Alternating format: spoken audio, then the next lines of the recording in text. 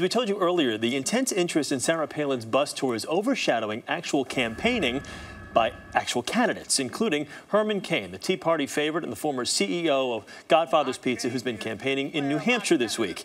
He joins us now from Atlanta, his hometown. Mr. Cain, good morning to you. Well, fine. Thank you, Chris. Happy to be with you. Good. We're not going to talk about Sarah Palin just yet, but in a few moments we will. Right now, I want to talk about you.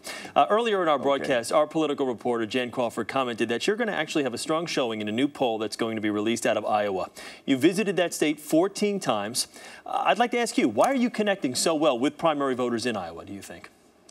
I happen to think it's because of, one, my common sense solutions. Two, I think I'm connecting because of my passion about my support and belief in the Constitution, the free market system, and fiscal responsibility.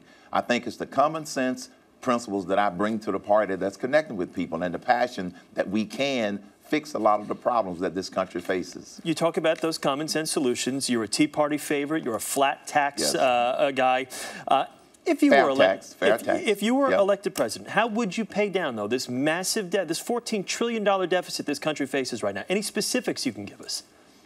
I sure can. First, we've got to get this economy growing at the rate that it could grow. So I would support lowering corporate tax rates and personal rates, taking the capital gains tax rate to zero, suspending taxes on repatriated profits, and also providing a real payroll tax holiday for employees and employers. And this is the most important thing, make them permanent, because then it'll get this uncertainty that's holding this economy back. So if we have the economy growing the right way, we're going to have more tax revenue coming in. And then as president, I'd do an across-the-board cut of all agencies of about 10%, and then I would look for overlapping, inefficient, redundant programs in the government and get rid of them. And then when I put together the fiscal budget or propose the fiscal budget for the upcoming year, I would spend within our means. This is how we get that debt coming down, increase revenues, at the same time getting serious about cutting. Let's talk about name recognition, fundraising. Those are obviously both key in a presidential campaign. I'm going to use an example here. Mitt Romney, who raises $10 million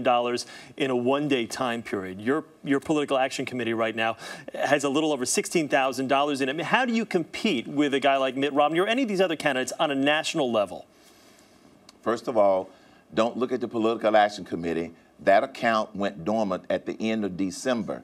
We have our actual account is Friends of Herman Cain, which people can find at hermancain.com. I assure you we have substantially more than that. We have cash on hand, and we will be reporting that in July.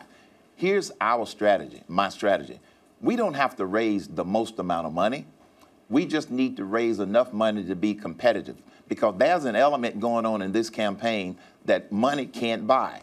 The fact that my message is resonating so well, our ground game, our grassroots development is far exceeding a lot of the other candidates. So we don't plan to try to raise $1 billion or outraise the other candidate. My message of common sense solutions, my passion, and connecting with the people who vote, that's what's going to make the difference in this campaign long term. Mr. Cain, can I just get a one-word answer? Seeing Sarah Palin on this bus tour with Donald Trump, does it frustrate you a little, these people that aren't candidates yet that are getting all this attention? Nope. Not at all. One word. Nope. A man of your word. We thank you for that quick response. Herman Cain, we appreciate you taking the time this morning. Best of luck to you. My pleasure.